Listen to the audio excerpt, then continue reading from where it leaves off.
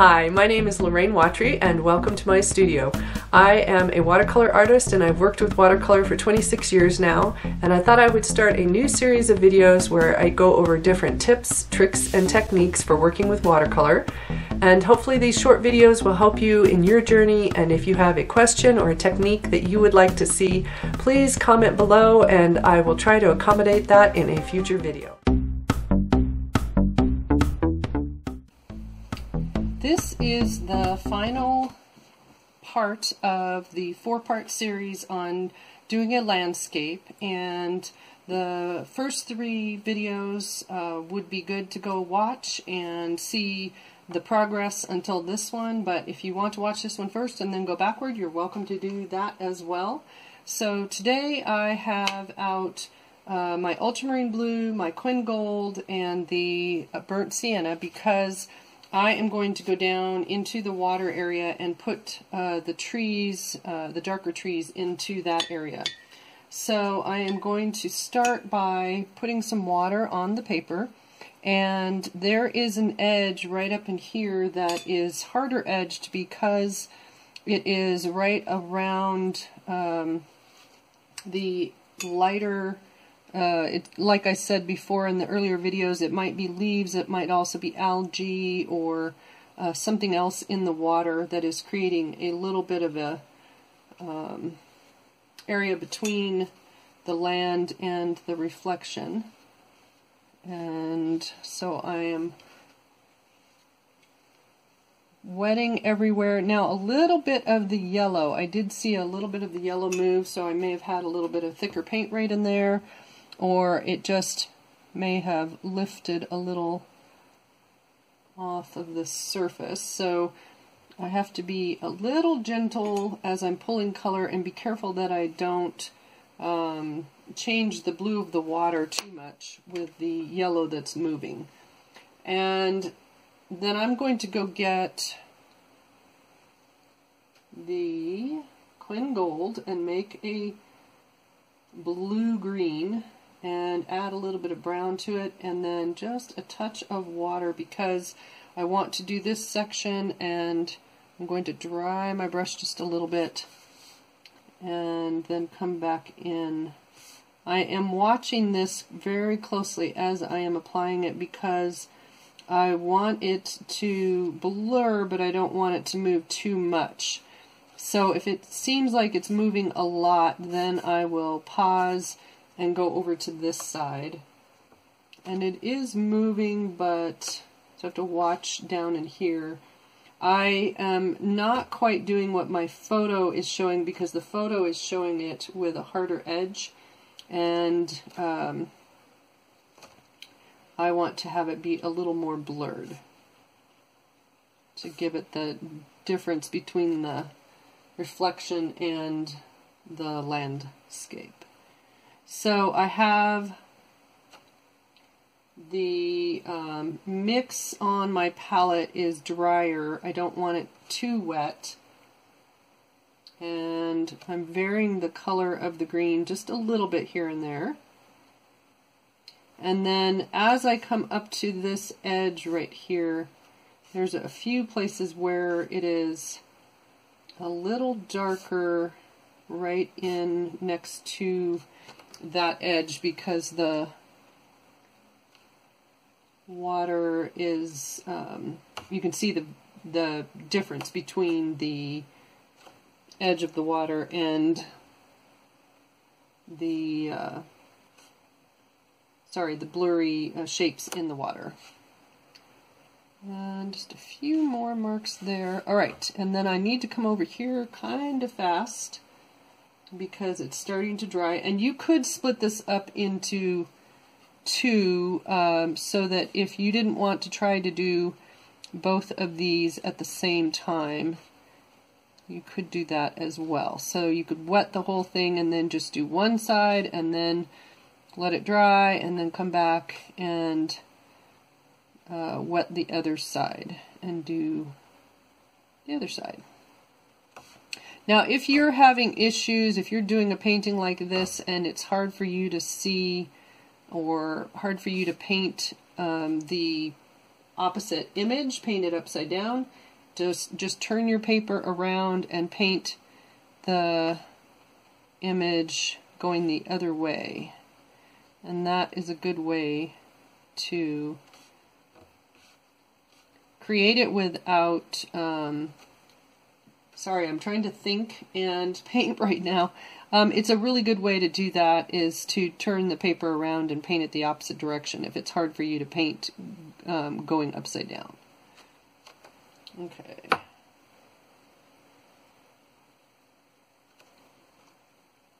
A little bit in there. And there's a few hard edges in here, so if this starts to feel hard-edged down in this area as I'm painting, then I may stop and let it dry and then re-wet. And it's always better with watercolor to be patient and pause if you need to and come back to it rather than to push it and maybe cause an issue because you're trying to work too quickly with it.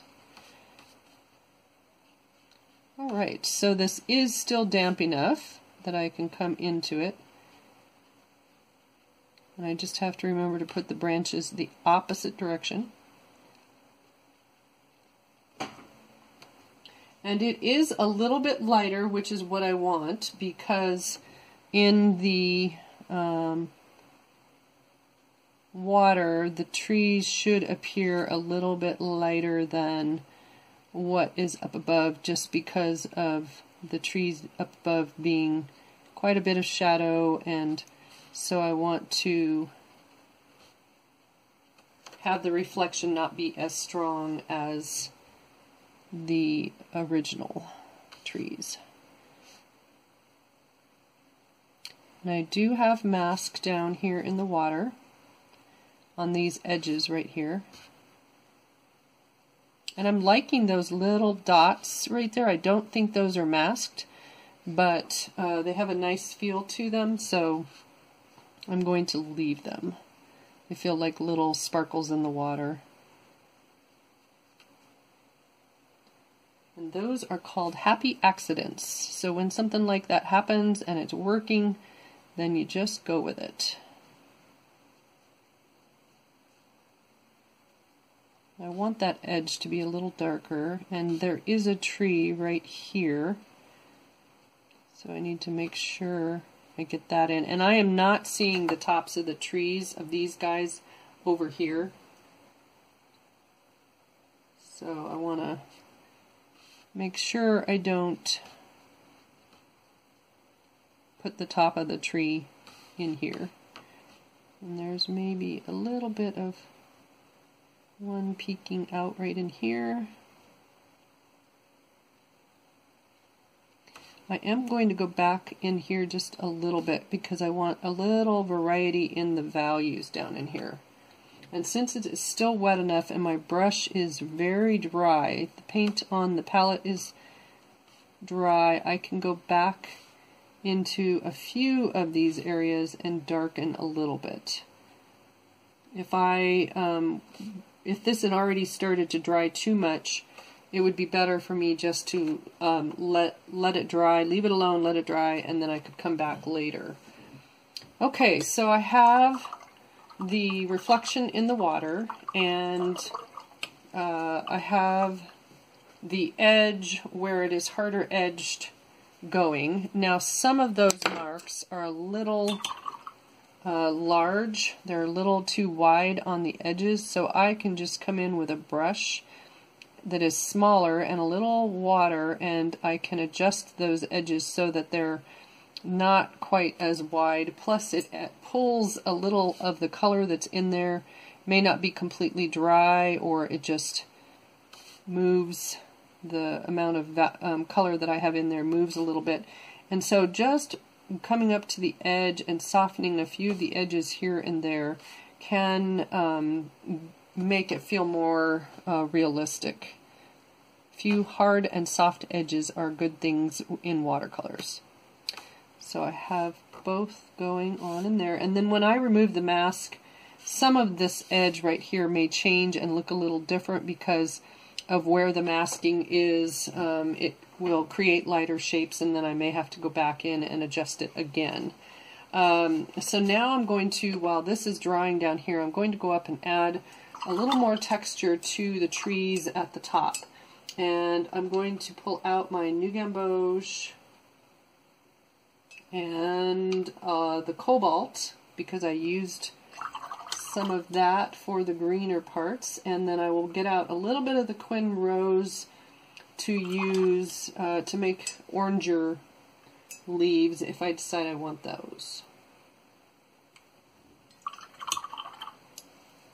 Alright, so I have the Quin Gold, and I'll grab just a touch of the Quin Rose to start. So I'll give this area a little bit of some texture, and what I'm looking for is not necessarily to try to paint every possible leaf that might be on these trees, but I'm just looking for a few places here and there that I can add some texture and grouping the leaves. You can have a few individual every now and then, but the leaves that sort of group and make a bigger shape with edges that are interesting, those are going to feel like masses of leaves that are on the tree. And so I'm looking for a way to give a little more texture to the tree, but not necessarily paint every leaf.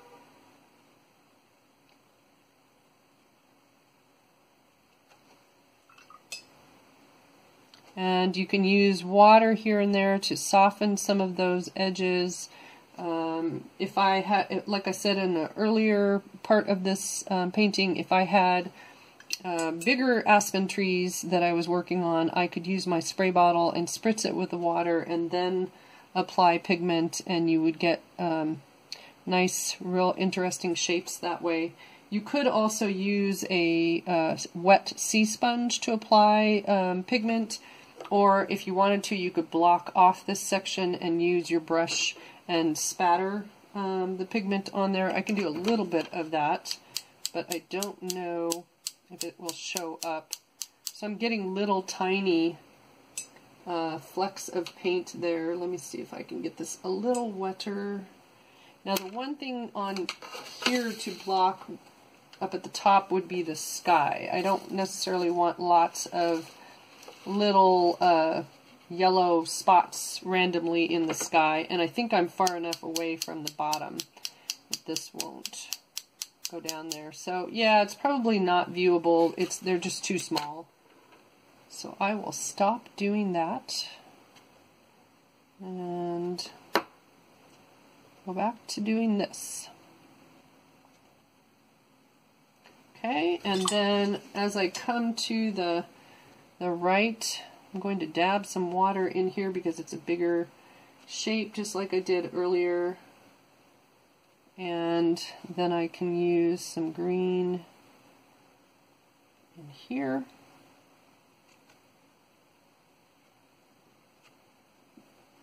So I'm just varying the colors here and there so that I get a variety of leaves, and you don't have to use the same color where you used it before. If you want to vary it, you can, and then that'll just feel like the canopy of the tree has some different colors in different places.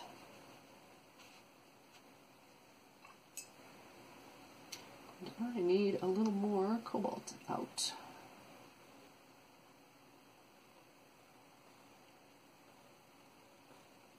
And it's really nice when you have, like I just did here, when you have yellow behind and you come on top of it with green or orange or something like that, and the yellow will kind of pop out and glow through the other color. Just a little in there. And then the other place that I'm going to add a little bit is a few places right in here, because some of these guys are so flat that they don't really read as trees. And for those, I'll make bigger shapes. I did add a little water to the paper so that parts of those shapes that I'm painting on right now will be hard-edged and some will be soft-edged.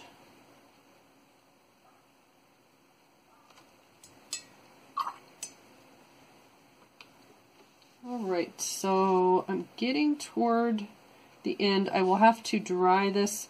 One of the things I'm going to do before I dry it, though, is I am going to add some shadow down in here, because those trees would cause shadows, and so I want to add that, and that will help with the feeling of sunlight.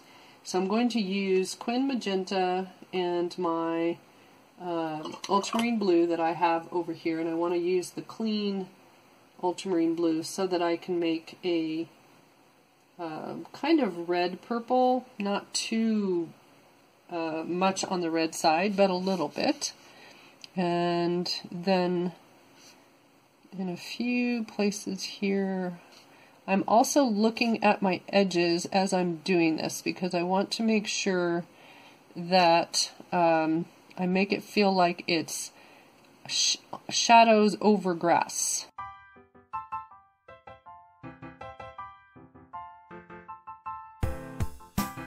So then I'll get the shadow underneath the aspen that are over here, and there is shadow that comes quite a ways out right up in here, so I want to make sure.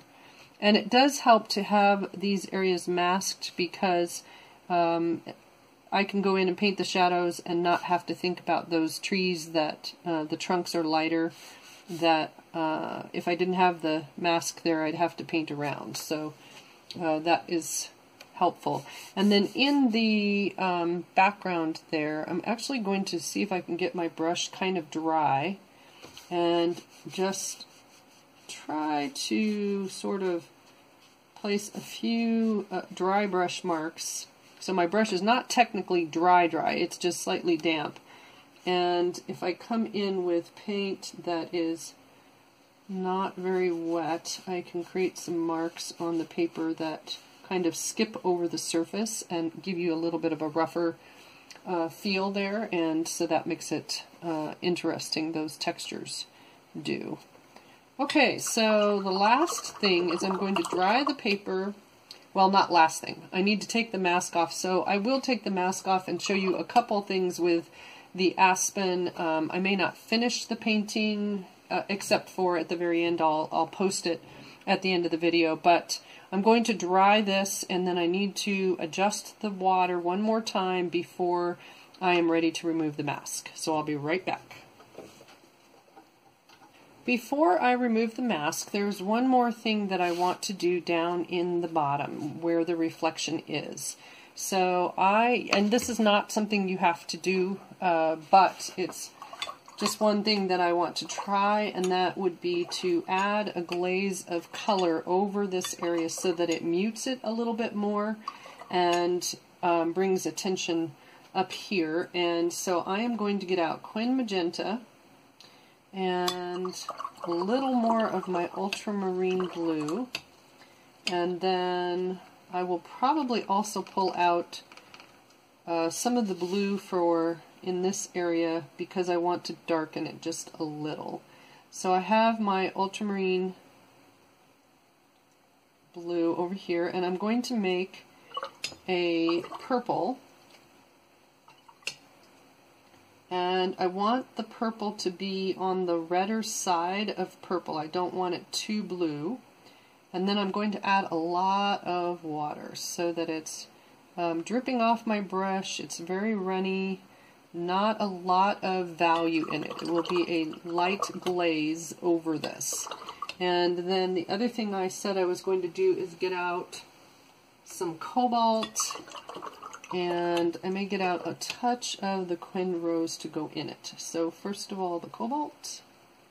And that was the color that I used up here. I did use some cerulean also in there, so I may pull that out as well. And one of the reasons that I'm doing this is just I want this to be a touch darker maybe than what it is. So when I'm working with watercolor, I do layers. I paint in layers, and I work from lightest to darkest, and I build it slowly. Sometimes I paint an area in and it's good and I don't ever have to make adjustments to it, and other times I will go back and add layers. Alright, so I have my colors out, and I'm going to add water to the paper. And I think I'm going to use my round brush rather than the flat. Flat brushes tend to have slightly stiffer bristles, and so the round brush I can sort of skim over the surface a little easier than the flat brush. And hopefully I can avoid moving too much of the color that's there. And that already is starting to mute it a little bit because the darker green is now being pulled over the yellow. So sometimes you can just get away with just putting a little clear water over something and it will kind of merge the colors together a little bit and mute what's there. Okay, so that's already working, but I think I'm still going to go into the purple, and I'm going to come right over some of those lighter edges, and I think I need more.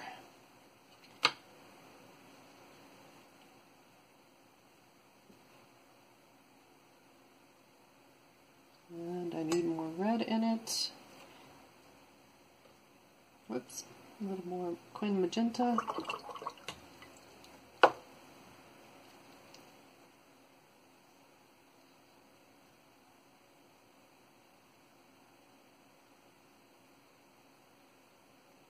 And a touch of water. Alright. And then as I come across, I will leave little areas where the yellow is kind of glowing through, and I will probably come back through with some yellow in a couple places as well. Okay.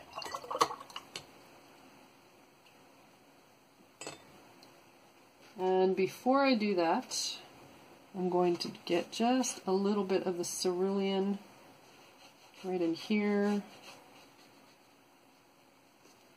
and then use my cobalt with a little bit of the rose.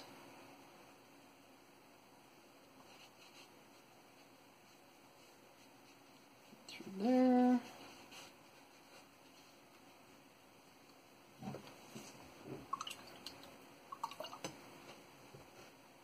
And then I'm going to come into the New Gamboge because it's my warmer, brighter yellow. And I'm using it pretty dry so that I can come over some of these yellows down in the water.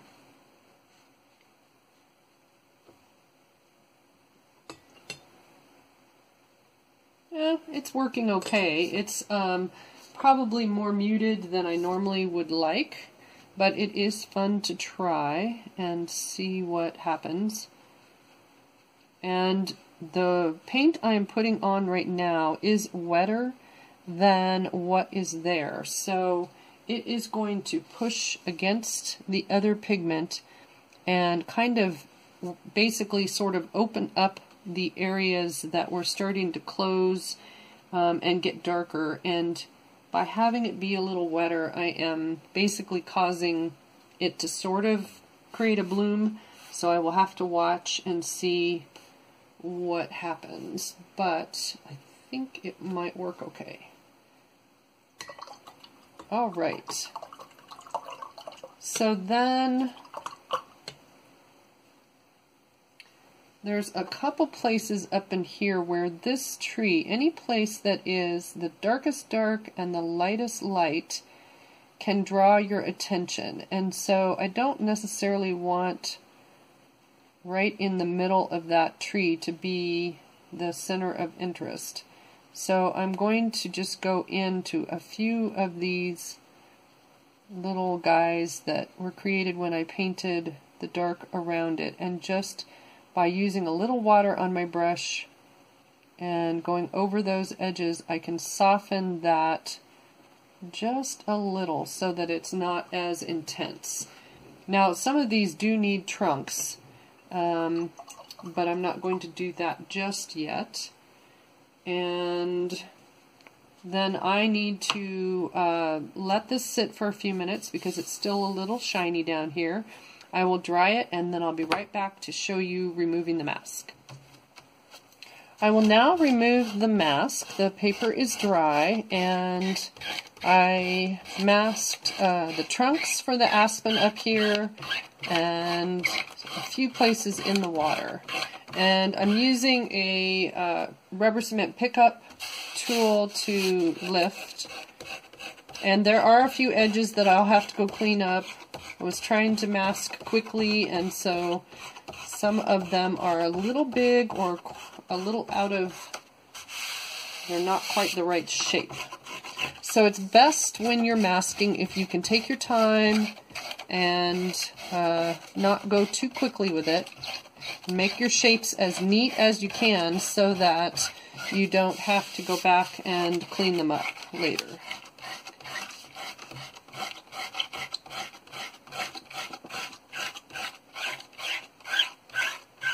Okay, so I know for the ones in the water that I will need to soften their edges and make them a little blurrier. Now, you can, if you're doing water like this, you could paint around it and then you wouldn't have to go soften edges. But it is a little harder for me to do that when I'm trying to demonstrate, and so it's usually easier for me to go ahead and mask them and then come and clean it up. So I'm using a stiffer bristle brush, and going along these edges I can use a little water and the brush, and in the water it softens the tree shape just enough that it feels like it's blurry and a part of the water. And because of the direction of the reflection and the flow and everything, I think these will feel okay down here. If they're a little strong, I will probably go in and put some color back over them to soften them a little more even than what I'm getting right now. And there are some that are in shadow, so some of these will probably get shadows on them at least. Okay. And I think you can see the outcome where the ones that I have gone over and softened the edges a little bit with the water and the stiffer bristle brush, that they're soft-edged and feel like they're part of this, whereas these are hard-edged and they are sticking out like sore thumbs. So there's that, and then for some of those that are up in here, I need to go back in with a little bit of color and clean them up just a touch. So, for instance, this one, there is an evergreen right next to it, and so I'm going to use some of the evergreen branches over the top edge, or top, or side, I guess I should say, of the white trunk to make it feel like it's kind of in and around or behind some of that foliage from the tree. And same thing here. Just clean it up, make it a little smaller. And then any bottom edge or top edge that doesn't feel like it works. Let me clean up one more area here first. On this one, okay. So any area that it feels like it's not quite right, you can either come in with the color around it. So I could use some yellow and put a few shapes next to it to clean it up. Maybe that one's a little too big. Or I can take the scrubber brush again and a little water, and I can soften that edge on the end of that line. And just by coming in and adjusting a few edges here and there and softening them, they sort of push back a little bit and they feel like they fit in the scene now, where before they stick out and don't work. So then this one is too wide for the top edge of that tree. Right in there. So basically I'm either using paint and matching as close as I can to the area, but here it works pretty good for trees because you have some variety usually in the color, and so if it's not exact it won't really show up because it's going to look like some of the other leaves that might be around the trunk. So I will go in and clean up all of this before I would paint on what I'm going to do next. But to make the marks on the tree trunks, actually first I will do some shadowing. And so I'm going to use the ultramarine blue and the quin magenta that I already had out, and maybe a touch of the cerulean here and there. Let me start, I think I'll start with the cerulean. And I'm going to shadow the right side, and I started with cerulean, and then I'm going to go down into the purple because I like in shadows where there's a little variety of color. But these are so far back that some of that's not necessarily going to even show up. But it's more about giving a little bit of form to the tree trunk by putting a shadow side on it. Okay, so I have those two guys in. I think I'll do one more. Maybe I'll go back to some cerulean over here. And on some of these, I'm making it feel like there are branches that are curving around the trunk, causing some shade on them or shadow on them. And then once those would be dry, and those are not quite dry, but I think they're dry enough. I may eat my words here in a second. But I'm going to use ultramarine blue and burnt sienna, very dry, not a lot of water in the mix, to make a dark kind of brown black. And then I can just come in with a few marks here and there that feel like some of the marks that you would get on an aspen tree. And I'll do a few more here. And because these trees are farther back, I don't want the marks to be too big for one, but also too many of them, because we just wouldn't see all those little marks that would be on them.